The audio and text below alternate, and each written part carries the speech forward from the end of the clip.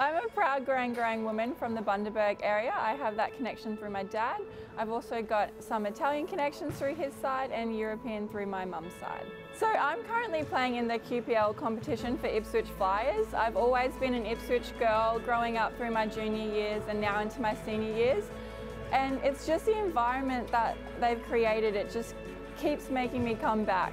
I'm definitely a contemporary artist. I'm inspired by my traditional background and my heritage, but I take that into a contemporary space that just allows a broader audience to connect to Aboriginal and Torres Strait Islander culture.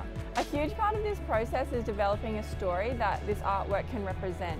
That involved getting everyone around the table that really had some input into this story. So that included all of the players, the management team, the CEO, as well as the broader Netball Queensland team. From there, we really uncovered some key themes in there that we then took and visually represented in the artwork. Fire was a huge theme in this artwork. Traditionally, fire was used to create peace and harmony on the landscapes, and a burn back would be used to create new growth. And that was really important to me as the artist because that's exactly what the girls do on the court. Every game they bring fire, and at every final buzzer comes new growth.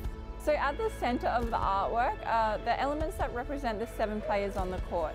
What connects those 7 players is a really important connection and energy that they have on the court. The Firebirds go beyond the 7 players on the court. On the outside of this artwork are the support systems. They are the coaches, the managers, the players that are sitting on the bench, the training partners, but most importantly the fans and the family that support our players. Firebirds dress is such a you feel so special when you put it on. So be able to wear an Indigenous Firebirds dress is something that's going to be even more special to me. I've never played a netball game in an Indigenous dress before, so it's going to be really exciting to be able to step out on court at a home game in front of the Queensland crowd to represent both the Firebirds and the Indigenous community. I'm going to be really excited to see the girls run out on court wearing that dress.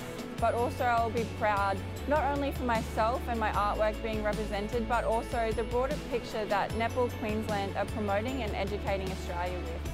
And just knowing that we know exactly what we're going to be representing when we wear the dress, and we're going to be touching so many different communities. There's something really beautiful about Aboriginal and Torres Strait Islander culture that's yet to be uncovered, and I think Netball Queensland using this platform to educate and celebrate Aboriginal and Torres Strait Islander culture is going to be something that everyone should be quite proud of.